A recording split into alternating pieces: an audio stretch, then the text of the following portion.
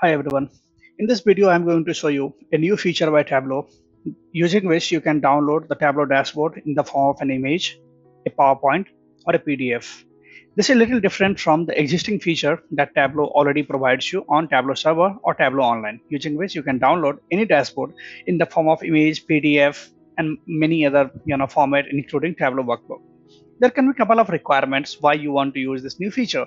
First, if you are embedding your dashboard in some other external website and you don't want your user to know what BI tool has been used, in that case, this feature can be super helpful. And second, if you want your user to download your dashboard within a single click, right, without looking here and there, then this feature is going to be helpful again. Let's get started. In Tableau 2020.1 and above, there is a new object here called as export, and using this export option we are going to leverage this functionality. How? Let's see. I'll quickly drag this export option over here. It says export to PDF. I'll click more option and edit button.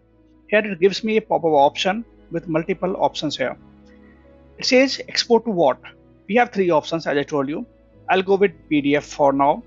Then whether I want this to be a text or an image, I'll go with image. I have already downloaded the image for PDF icon that I want, and so I'll just click OK. You can download this icon from any icon website, free website, maybe like icon 8 or flat icon, depending upon your wish. Don't go with the copyrighted icons.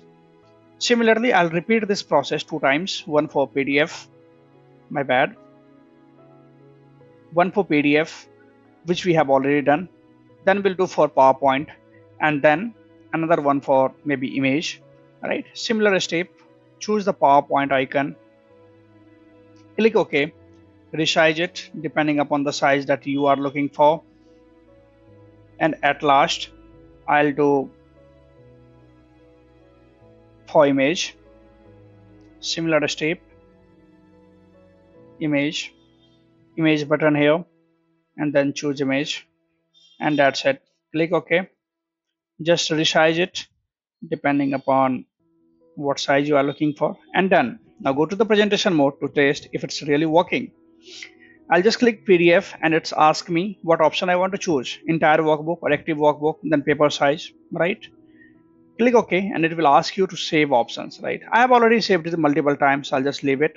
Similar thing you can do for maybe PowerPoint, as you can see here, and an image as well, as you can see here.